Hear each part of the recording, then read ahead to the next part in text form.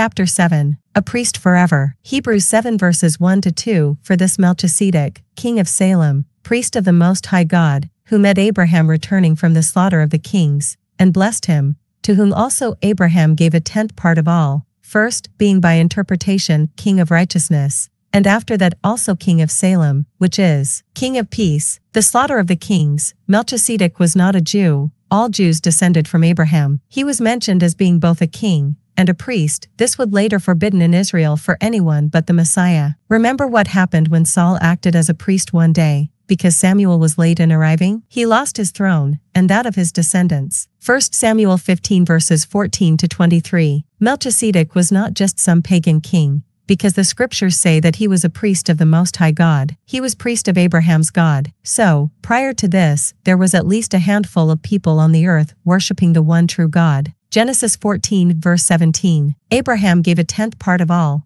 that he captured in battle. This was 430 years before the law was given to Moses. This was before there ever was a nation of Israel. This offering was given to Melchizedek in time past. Ephesians 2 verse 2. Under God's dealings with Abraham and his descendants, it is not a requirement on the body of Christ today. That program, which was still way in the future, had been kept hid in God from before the foundation of the world. Ephesians 3 verse 9. King of righteousness, he is called this before he is called the king of Salem, because where he ruled as a king was not as important as how he ruled. He ruled in accordance with the righteousness of God, which is more than any other king could say. King of Salem. Salem is the word shalom in Hebrew, and it means peace. Hebrews 7 verse 3. Without father, without mother, without descent, having neither beginning of days, nor end of life, but made like unto the Son of God, abideth a priest continually. Without father, without mother, without descent, having neither beginning of days, nor end of life. This could just mean that the Bible does not record Melchizedek's parents' names, time of birth,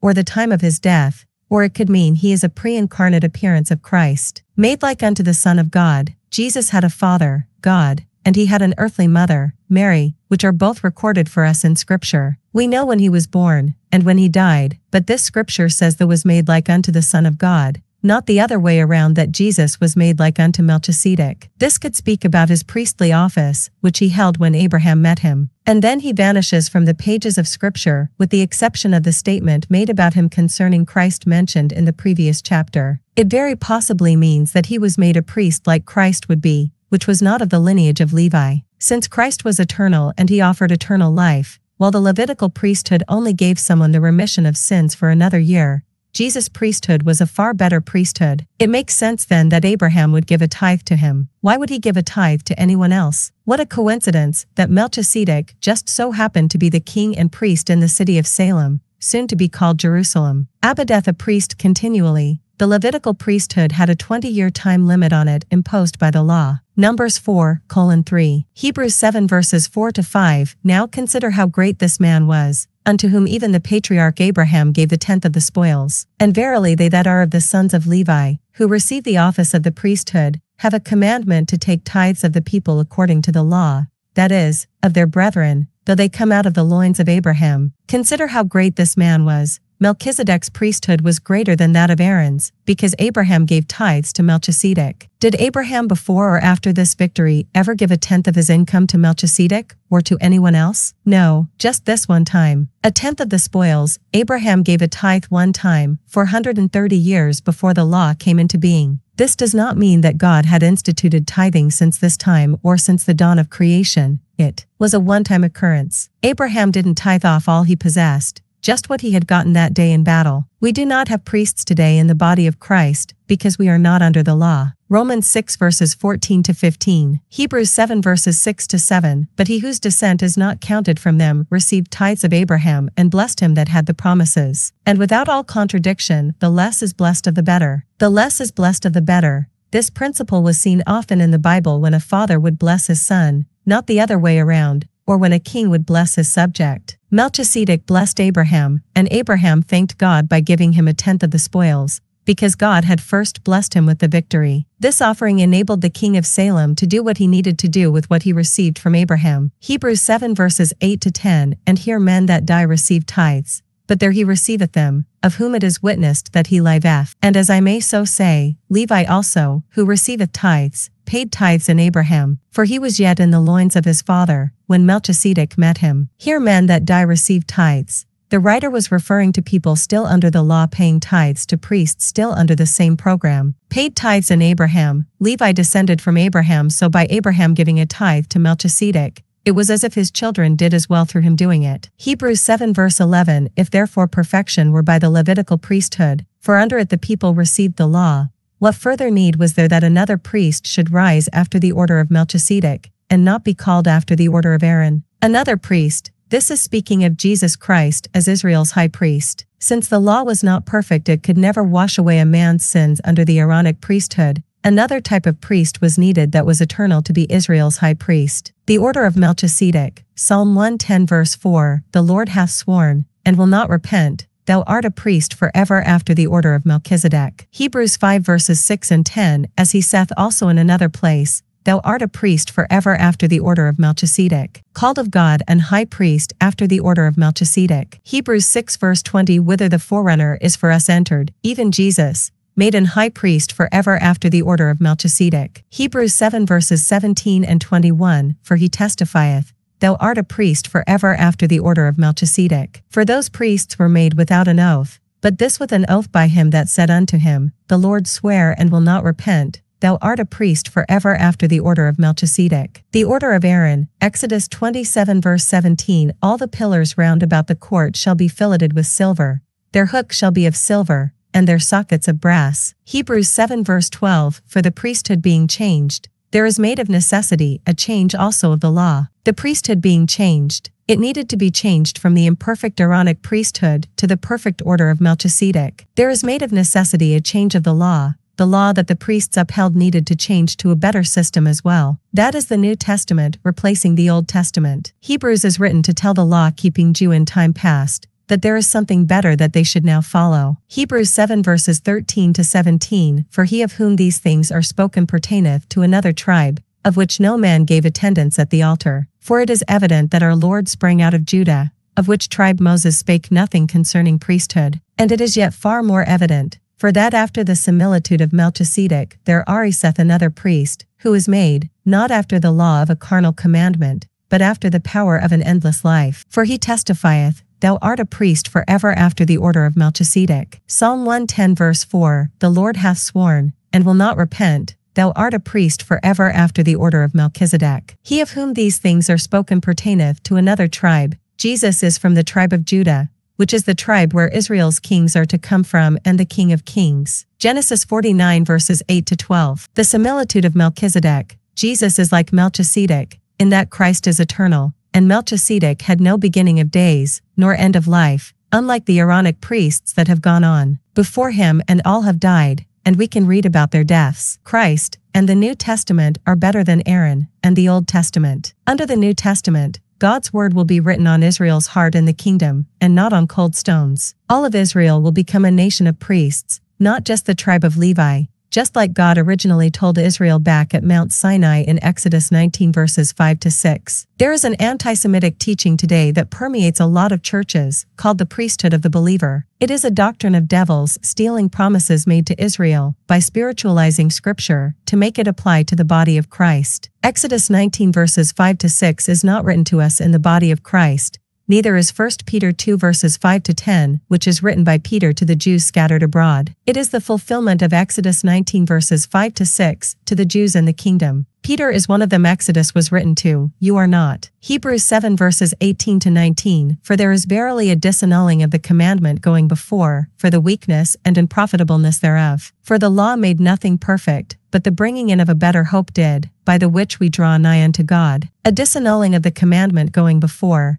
The old covenant is cancelled because it was weak, with sinful priests and sinners. A better hope. The new covenant is the better hope, and it can make things perfect because it is written on people's hearts in the kingdom so they will know to choose good instead of evil. For all of Israel shall be saved, and know the Lord. Jeremiah 31 verse 31. Hebrews 7 verses 20 to 22. And inasmuch as not without an oath he was made priest, for those priests were made without an oath. But this with an oath by him that said unto him, the Lord sware and will not repent, thou art a priest forever after the order of Melchizedek. By so much was Jesus made a surety of a better testament. An oath. Psalm 110 verse 4. A surety, this is a banking term which means to guarantee for another. Christ is the guarantor of the New Testament for Israel. Hebrews 7 verses 23 to 25. And they truly were many priests, because they were not suffered to continue by reason of death. But this man, because he continueth ever, hath an unchangeable priesthood. Wherefore he is able also to save them to the uttermost that come unto God by him, seeing he ever liveth to make intercession for them. He ever liveth to make intercession for them. Jesus is Israel's intercessor as their high priest, and he is eternal. The old system would not work anymore, and their prayers and sacrifices at the temple would do Israel no good, because they did not recognize the change in God's program for Israel after the cross. This book is written to the Jew to warn them that God is doing something new and better, and for them to follow the old, and to reject the new that the old prophesied about, is to reject God. During the time of Jacob's trouble, there will be many Jews that will cling to the Old Testament ways, and they will reject the witness of the 2 prophets, and the 144,000, and they will be deceived. This book warns them to move forward to what the old promised, and to put the past behind them, to move from the picture to the real thing. Hebrews 7 verses 26 to 27. For such an high priest became us, who is holy, harmless, undefiled, separate from sinners, and made higher than the heavens, who needeth not daily, as those high priests, to offer up sacrifice, first for his own sins, and then for the people's. For this he did once, when he offered up himself. This he did once, speaks of his death on the cross. For 1,000 years of sacrifices, all pointing to the one future sacrifice that would save them, and they missed it. The writer is showing Israel just who Jesus was, and is, and how that has changed how they should worship God after the cross, and during the tribulation period. Hebrews 7 verse 28. For the law mocketh men high priests which have infirmity, but the word of the oath, which was since the law, mocketh the Son, who is consecrated for evermore. The word of the oath, this was the oath that has been quoted repeatedly in this chapter. Thou art a priest forever after the order of Melchizedek. Verses 20 to 21 above. Chapter 8, the New Covenant. Hebrews 8 verse 1. Now of the things which we have spoken, this is the sum. We have such an high priest, who is set on the right hand of the throne of the majesty in the heavens. We, the first we in this verse is the writer of this epistle, and those who also speak the same things as the writer does, i.e., the writers of the Hebrew epistles, Hebrews through Revelation. Hebrews 2 verse 5. The second we is the Hebrews, to whom this letter is addressed to. An high priest, a high priest would make an atonement to God for the whole nation, as did Aaron. Exodus 30 verse 10 and Leviticus 21 verse 10. Israel's high priest is currently sitting at the right hand of God waiting until his enemies be made his footstool, and then he will sit as King of Kings on his own throne in the kingdom. Psalm 1:10 verse 1. The majesty in the heavens. The word majesty is synonymous with the word majestic. It means glory and radiance. The word is first used to describe God in the heavens by King David in 1 Chronicles 27 verses 10 to 12. It is often used to describe the greatness of certain kings. The word is capitalized only twice, here, and one other time also in the book of Hebrews. Hebrews 1 verse 3. Hebrews 8 verse 2. A minister of the sanctuary, and of the true tabernacle, which the Lord pitched, and not man. A minister of the sanctuary. The word sanctuary means a place to find rest. Hebrews 7 verse 25. The true tabernacle. This tabernacle is in heaven, and it is better than the tabernacle that Moses pitched in the wilderness because the Lord pitched it. Christ's tabernacle is better than men's, and the writer is saying to his Hebrew readers, don't settle for the shadow, when you can have the real thing. Notice that it is not the temple mentioned here, but the tabernacle. That is because it is before the reign of Christ. He will be in his temple in the millennial kingdom, but for now, he is in his tabernacle in the heavens. Hebrews 8 verses 3 to 4. For every high priest is ordained to offer gifts and sacrifices, wherefore it is of necessity that this man have somewhat also to offer. For if he were on earth, he should not be a priest, seeing that there are priests that offer gifts according to the law. Every priest is ordained to offer gifts and sacrifices. Exodus 20 verse 24. Have somewhat also to offer. He offered a better offering than the blood of bulls and of goats. He offered his sinless blood that could wash away every sin. Hebrews 9:7-13:20. 1 Peter 1 verses 2 and 19. 1 St. John 1:7, 5:6-8. Revelation 1:5, 5:9, 7:14 and 12:11. For if he were on earth, he should not be a priest. Jesus could not have been a priest under the Aaronic priesthood because he was not of the tribe of Levi. He could not have walked into the temple while he was on earth until a change was made in the first covenant. Since he was after the order of Melchizedek, He could offer in the tabernacle in heaven a once and for all sacrifice for all mankind. Hebrews 8 verse 5 Who serve unto the example and shadow of heavenly things, as Moses was admonished of God when he was about to make the tabernacle. 4. See, saith he, that thou make all things according to the pattern shewed to thee in the mount. Exodus 24 verses 8-9. The example and shadow of heavenly things. The tabernacle was very important when it was being used, but it is not to be used anymore. The tabernacle was patterned after the one in heaven that Christ ministered in upon his resurrection for Israel. The book of Hebrews and the epistles that follow it belong to Israel and to her prophecy program. They are written for that little flock in the first century, Luke 12 verse 32, and the tribulation period believers. We in the body of Christ today are a parenthetical people. God has interrupted his prophecy program with the nation of Israel because of their unbelief and has instituted his mystery program that had been hidden God from before the foundation of the world. Once the rapture happens, that kingdom program will kick back in during the tribulation period. It will be just like it was doctrinally for those first century Jewish believers back in those days. Israel will pick up right where they left off. Hebrews 8 verse 6, But now hath he obtained a more excellent ministry, by how much also he is the mediator of a better covenant, which was established upon better promises. But now, the now being spoken about here was the time when the book of Hebrews was written. Things will also be the same way in the tribulation period, the time of Jacob's trouble. Jeremiah 30 verse 7. A more excellent ministry, as Israel's high priest in the heavens, not as an earthly Aaronic priest. The mediator, Jesus Christ, is the sole mediator, not a mediator, or a co-mediator, of a more excellent ministry after his resurrection. This mediation was for those that were a part of the little flock in the early Acts period, and it is for the tribulation saints, as well as for those believers during the millennial kingdom. It is not for the dispensation of grace. Hebrews 9 verse 15 and 12:24. He is today the head of the church, but he was believing Israel's high priest in early Acts, and he will be again during the tribulation period. The old system will be in operation, and the books of Hebrews through Revelation are to be used as warnings to the little flock in that day, not to go back to the old covenant. They are to hearken to the words of these epistles, and words of the 144,000, and the two witnesses, to press on with a new and better covenant. Better promises. These promises are found immediately following the first announcement of the new covenant in Jeremiah 31 verses 31-32. Jeremiah 31 verses 33-34. But this shall be the covenant that I will make with the house of Israel. After those days, saith the Lord, I will put my law in their inward parts, and write it in their hearts,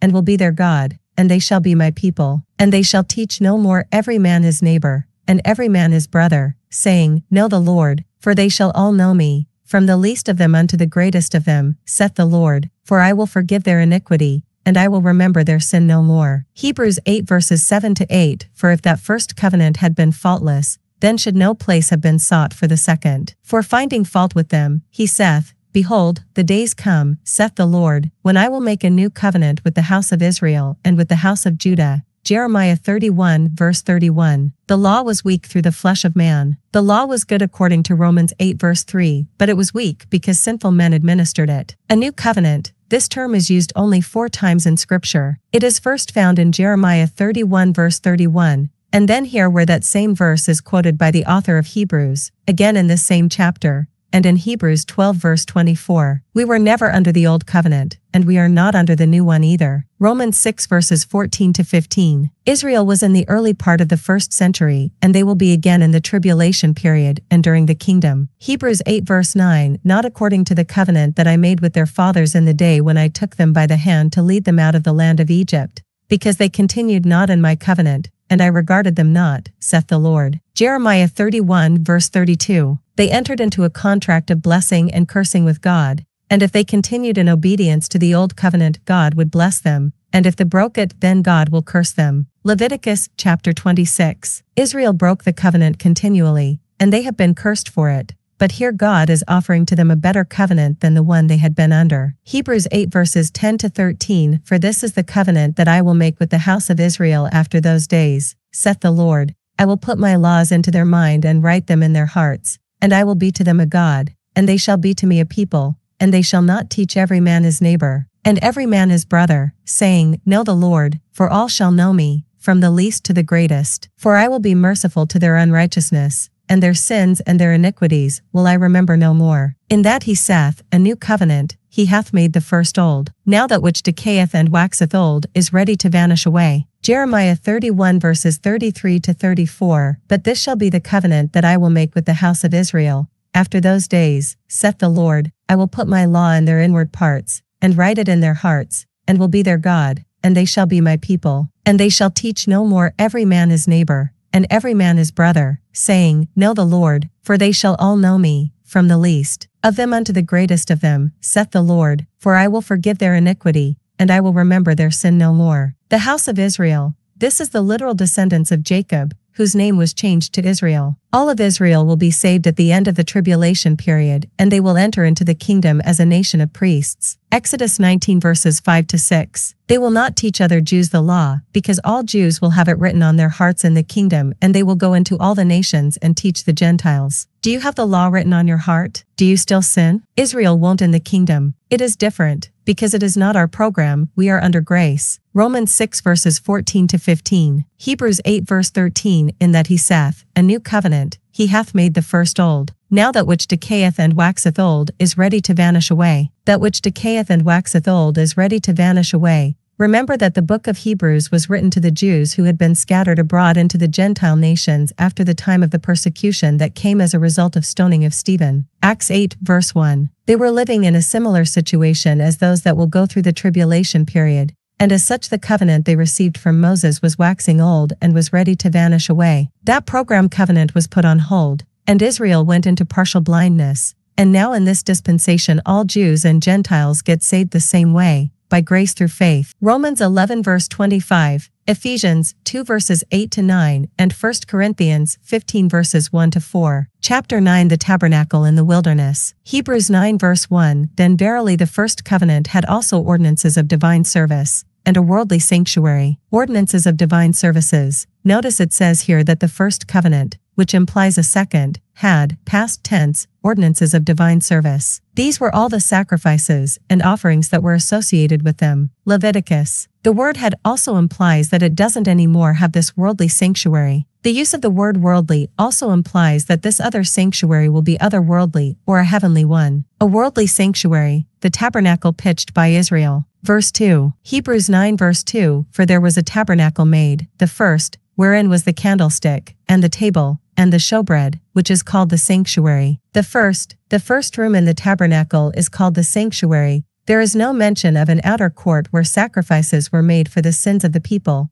That is because Israel's sin problem was already dealt with at the cross. The table, this was the table where the showbread was placed. The showbread, 12 loaves of unleavened bread. The sanctuary, the holy place and room that contained the candlestick and the table of showbread. Jesus had offered himself as Israel's sacrifice, and because there is a greater and more perfect tabernacle, not made with hands that he introduces in verse 11 of this chapter. Because this book is written to Hebrews primarily for the tribulation period where they will spend 3.5 years in the wilderness, it only makes sense then that the writer talks about the tabernacle. It was the tabernacle that Israel had for the 40 years of wandering in the wilderness to worship at. The temple is a picture of the millennial rest, while the tabernacle is a picture of Israel's wandering. Hebrews 9 verses 3 to 5 And after the second veil, the tabernacle, which is called the holiest of all, which had the golden censer, and the ark of the covenant overlaid round about with gold, wherein was the golden pot that had manna, and Aaron's rod that budded, and the tables of the covenant, and over it the cherubims of glory shadowing the mercy seat, of which we cannot now speak particularly. The second veil, this implied that there was an entrance into the first sanctuary that had a veil to pass through. The tabernacle, which is called the holiest of all, after the first tabernacle, sanctuary room, there was the second room called the holiest place. Hebrews 9 verse 12 and 24 to 25. The golden censer, this is taken from the first tabernacle and used in the holiest of all, the Holy of Holies. Leviticus 16 verse 12 And he shall take a censer full of burning coals of fire from off the altar before the Lord, and his hands full of sweet incense beaten small, and bring it within the veil. Revelation 8 verse 3 And another angel came and stood at the altar, having a golden censer, and there was given unto him much incense, that he should offer it with the prayers of all saints upon the golden altar which was before the throne. The Ark of the Covenant, All of the items inside the Ark of the Covenant were memorials of Israel's rebellion against God. The golden pot that had manna, Israel murmured against God and Moses when they were hungry in the wilderness, and he gave them manna every day. Remember the Lord's Prayer? Matthew 6, verse 11, "Give us this day our daily bread." The Lord would give them daily only 1 day's worth of bread for 40 years. This was to remind them of his provision. They will be fed once again during the time of Jacob's trouble when they are again in the wilderness. This time it will only be for 3.5 years, while the mark of the beast is required to buy or sell. Revelation 12, verse 6. Aaron's rod that budded, they murmured against Aaron, and God showed them his choice for priest, with only the rod of Aaron budding. The tables of the covenant. The children of Israel rebelled against the word of God, so the tables of the covenant were placed there as a reminder of their weakness. This would get them to look for a better covenant based on a perfect high priest and priesthood. The cherubims of glory. Cherubims is the plural form of cherub. The letters I and M in Hebrew, when placed at the end of a word, make the word plural. They shadow the mercy seat, with the cherubim spreading their wings over the mercy seat. Cherubs are not angels. Angels do not have wings, as is commonly believed. Lucifer originally was called the anointed cherub that covereth in Ezekiel 28 verse 14. The mercy seat, the seat where mercy God would commune with Israel. Exodus 25 verse 22. Hebrews 9 verses 6-8. Now when these things were thus ordained, the priests went always into the first tabernacle, accomplishing the service of God. But into the second went the high priest alone once every year, not without blood, which he offered for himself, and for the errors of the people, the Holy Ghost, this signifying that the way into the holiest of all was not yet made manifest, while as the first tabernacle was yet standing. The service of God, the priests, plural, offered incense in the first tabernacle, as Zacharias did in Luke 1 verses 5-8. The way into the holiest of all.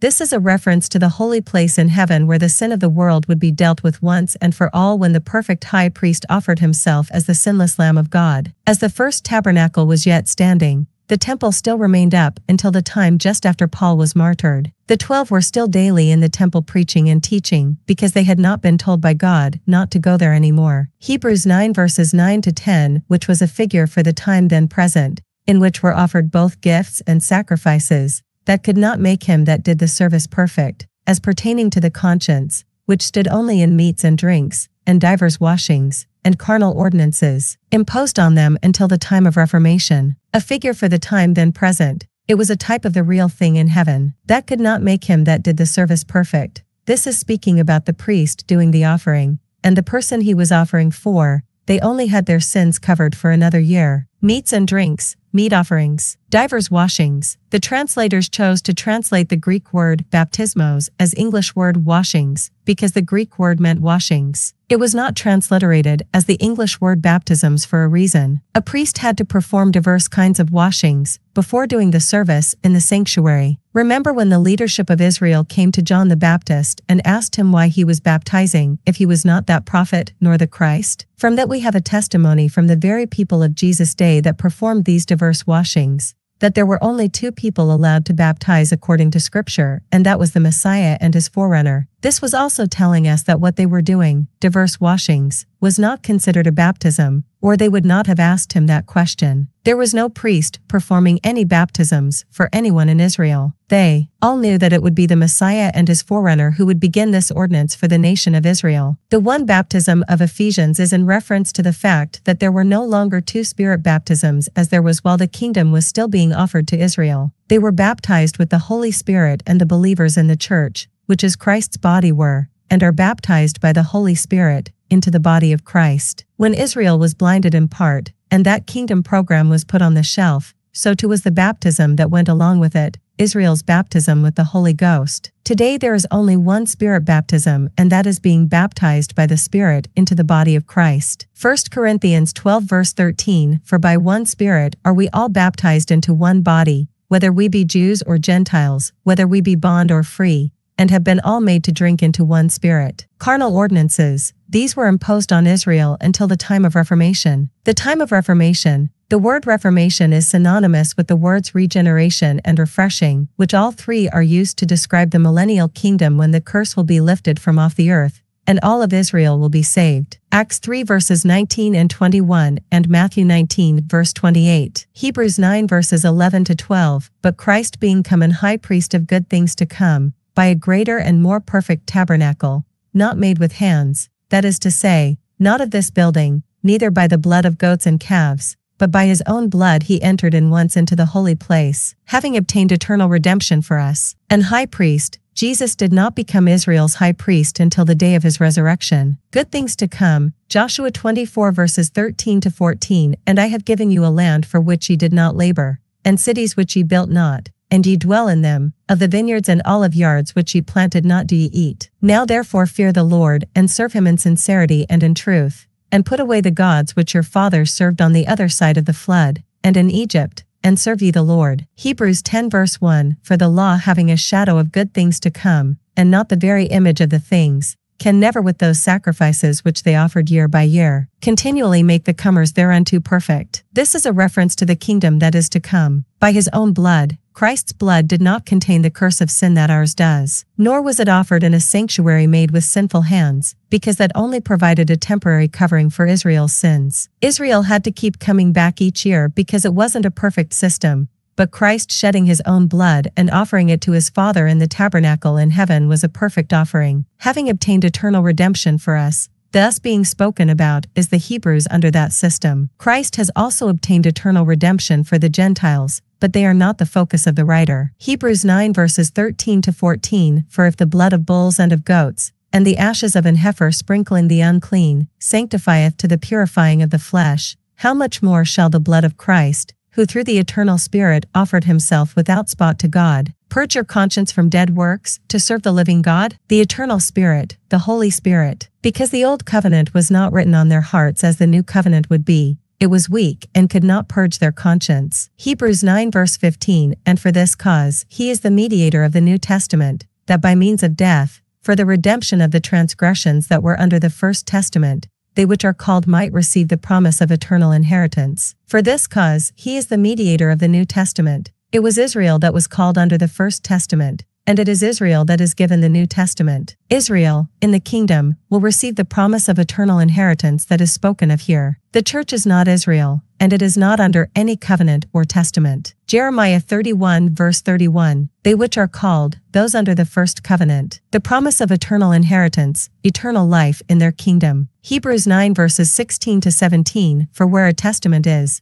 there must also of necessity be the death of the testator. For a testament is of force after men are dead, otherwise, it is of no strength at all while the testator liveth. The death of the testator. The New Testament could not be in force until after the death of the testator, Jesus Christ. That means that almost all of Matthew, Mark, Luke, and John cannot be considered the New Testament because those parts were before his death on the cross. Since the New Testament will be written on Israel's hearts, they will know to choose good and not evil. The Jews will no longer need to ask their Jewish neighbor if they know the Lord, because all Jews shall know him. This is not so today. The New Testament is not in operation yet, because we are operating in an unprophesied time period of grace, called the dispensation of grace. This dispensation has been hid in God from the foundation of the world, but now it has been made manifest through the Apostle Paul to us. Hebrews 9 verses 18 to 20. Whereupon neither the first testament was dedicated without blood. For when Moses had spoken every precept to all the people according to the law, he took the blood of calves and of goats, with water,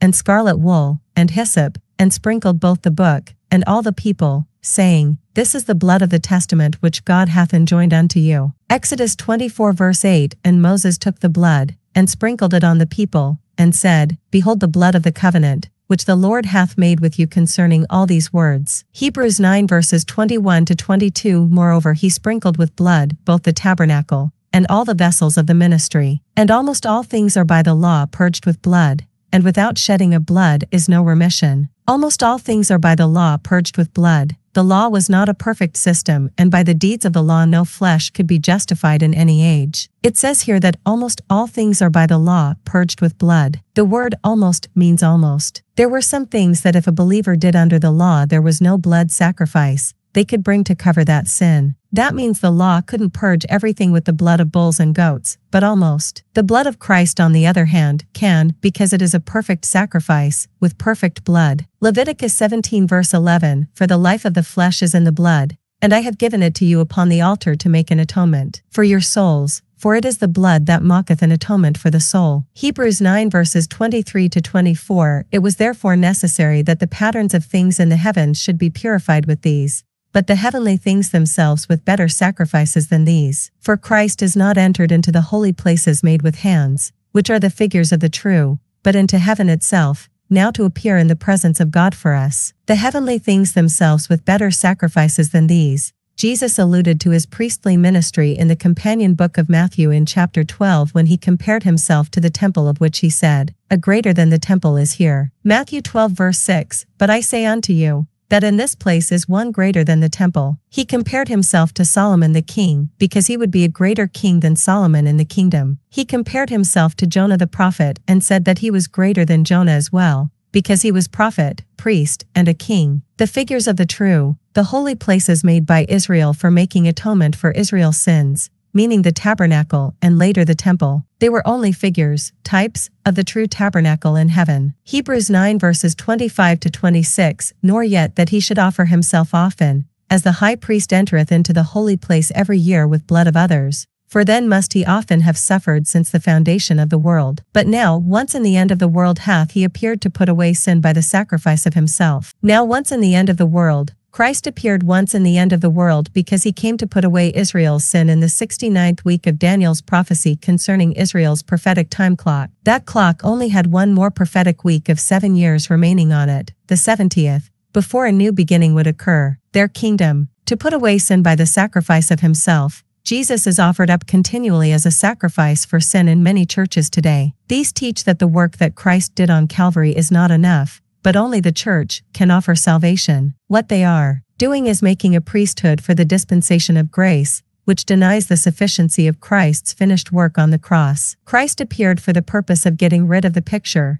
type, to bring to Israel and the world the real thing that type pictured, the all-sufficient sacrifice. Hebrews 9 verses 27 to 28, "And as it is appointed unto men once to die, but after this the judgment, so Christ was once offered to bear the sins of many, and unto them that look for him shall he appear the second time without sin unto salvation." Hebrews 9 verse 27, "It is appointed unto men once to die, but after this the judgment." Romans 6 verse 23, "For the wages of sin is death, but the gift of God is eternal life, through Jesus Christ our Lord." The judgment. This is not the judgment seat of Christ. That takes place after the body of Christ is raptured from this earth. This is speaking generally concerning all who die. All will be judged. Not all will be judged at the same place or time. To bear the sins of many. Many have wondered why it says that Christ came to bear the sins of many, and not all. The word many is a reference to the circumcision, not the uncircumcision. It is a reference to Israel, not to the world. Paul later revealed that Christ died for all the world as part of the mysteries revealed unto him. 2 Corinthians 5 verses 14 to 15 and 1 Timothy 2 verse 6. "Them that look for him, it is Israel that is to look for Christ's coming at his second advent at the end of the time of Jacob's trouble, the tribulation period." The second time, Christ came the first time 2,000 years ago, without sin. He will appear to the world without sin. When he appeared after his resurrection, he only appeared to a limited number of believers. 1 Corinthians 15 verses 7 to 10. "Unto salvation." This is speaking about a time in the future for Israel, as spoken about in 1 Peter. 1 Peter 1 verses 3 to 5. "Blessed be the God and Father of our Lord Jesus Christ, which according to his abundant mercy hath begotten us again unto a lively hope by the resurrection of Jesus Christ from the dead, to an inheritance incorruptible, and undefiled, and that fadeth not away, reserved in heaven for you, who are kept by the power of God through faith unto salvation, ready to be revealed in the last time." The church, which is Christ's body, is not looking for him to appear. We are listening for the sound of a trumpet at the rapture. Ours is a secret departure, a mystery. Israel, however, awaits the visible and physical return of Christ upon the earth to begin his kingdom, and he will bring Israel's salvation with him. Act 3:19, "Repent ye therefore, and be converted, that your sins may be blotted out, when the times of refreshing shall come from the presence of the Lord." Their sins will be blotted out when the Lord is present with them in the kingdom.